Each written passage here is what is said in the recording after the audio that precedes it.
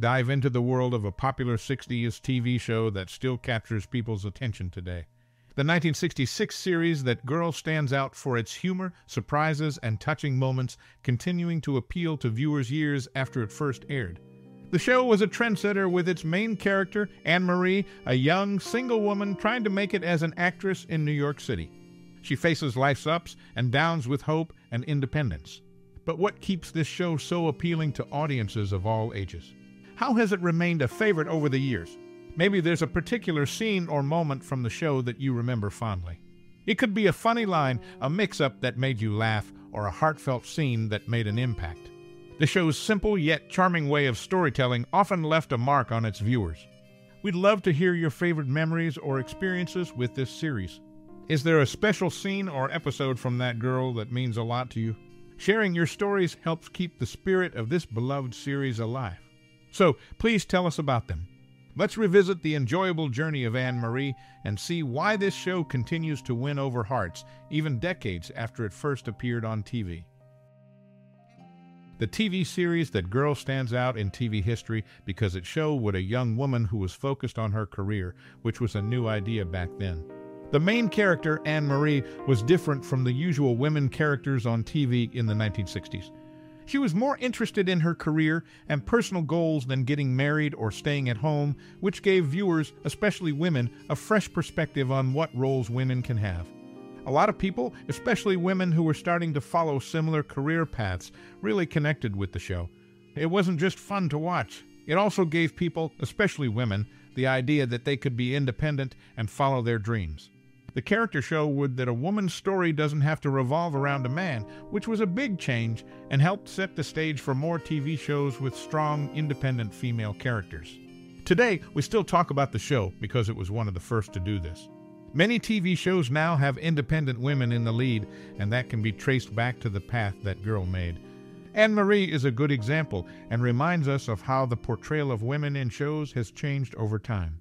The things she dealt with, like finding herself, having ambition, and being strong, are things that people can still relate to.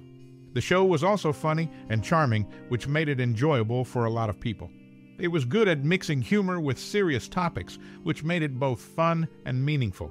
In short, That Girl is an important part of TV history because it showed a new kind of female character mixing humor and serious themes.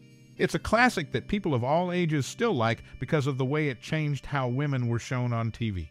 The 1966 TV series really changed how TV shows, movies, and other media were made afterward. It was one of the first to have a main character who was a young woman with a career. Before this show, most women on TV were mostly seen doing housework or playing small roles. This show was different because it showed a woman in a more important and relatable role, which really connected with viewers, especially women. This change led to more TV shows with women in the main roles, doing jobs and living lives that weren't just about being at home. These new shows were a lot like the 1966 series because they mixed funny moments with real-life problems, making them enjoyable and true to life. The show didn't just change TV. It also influenced how stories were told in movies and other media. Seeing strong, believable women became more common in all kinds of stories, not just comedies. These women had goals, faced difficulties, and grew over time, which was different from the usual, simpler roles women had before. The show also changed how women were shown in terms of fashion and lifestyle in movies and TV shows. The main character's style and way of living influenced how other shows and films show with women's fashion, independence, and career choices. It's important to remember that while this series was a big deal, it wasn't the only show at that time with a strong female character. But its special mix of humor, real-life problems, and a relatable main character made its influence more noticeable over time. People still like the series today because it connects with audiences of all ages. It was a pioneer in showing a woman handling both her job and personal life with humor and confidence. When we look at how TV and media have evolved, the role of this series in changing how women are shown on screen shows how important and influential it was. The character Anne Marie, known from the popular series, made her final appearance in an unexpected format. This occurred in an animated special titled That Girl in Wonderland, which aired several years after the original show's conclusion.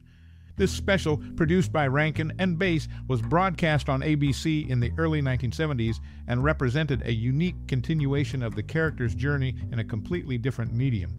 An interesting detail about the series lies in its depiction of New York City, particularly in the opening credits of the first season. Here, viewers see Anne Marie walking through Times Square, surrounded by the buzz of Broadway.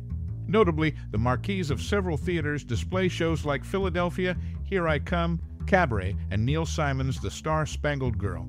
However, these three shows never ran concurrently, highlighting a creative blend of reality and fiction in the series' portrayal of the city. The series also pays attention to specific locations within New York, adding to its authentic feel.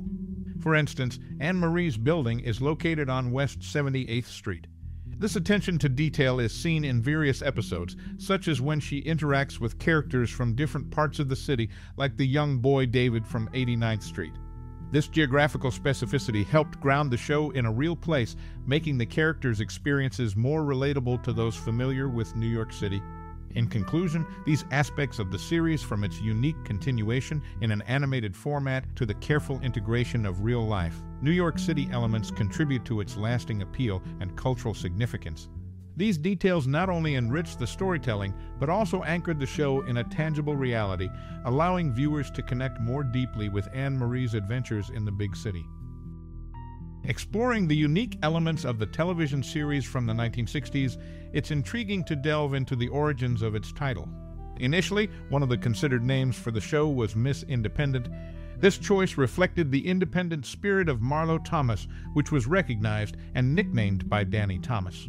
This alternative title would have offered a different angle on the show's theme, emphasizing the protagonist's self-reliant character. Anne Marie, the central character, hails from Brewster, New York, a detail that adds depth to her background. This small-town origin plays into the narrative, especially when juxtaposing her life there with her ambitious pursuit in New York City. It also surfaces in a creative way in Season 1, Episode 11, titled What's in a Name? Here, Anne Marie contemplates adopting the stage name Marie Brewster, an amalgamation of her first name and her hometown. This episode cleverly uses the theme of names and origins to explore identity, a recurring theme in the show. Furthermore, the episode introduces a humorous twist with Anne Marie's father referring to Don Hollinger as Hollinger Toledo, using a similar naming principle. This implies that Don is originally from Toledo. However, this detail is inconsistent with later episodes where Don and his family are depicted as being from St. Louis, Missouri. This discrepancy adds an interesting layer to the show's narrative structure and character development. These nuanced elements contribute to the series' charm and complexity. They not only provide background to the characters, but also engage with broader themes like identity and roots. The show's commitment to these details, even when they introduce inconsistencies, highlights its creative approach to storytelling and character development. In sum, the series from the 1960s is notable not just for its pioneering role in portraying an independent female lead, but also for its attention to detail in character backgrounds and the creative use of names and origins to enrich its narrative. These aspects, among others, have helped the show maintain its appeal across generations, offering both entertainment and thoughtful storytelling.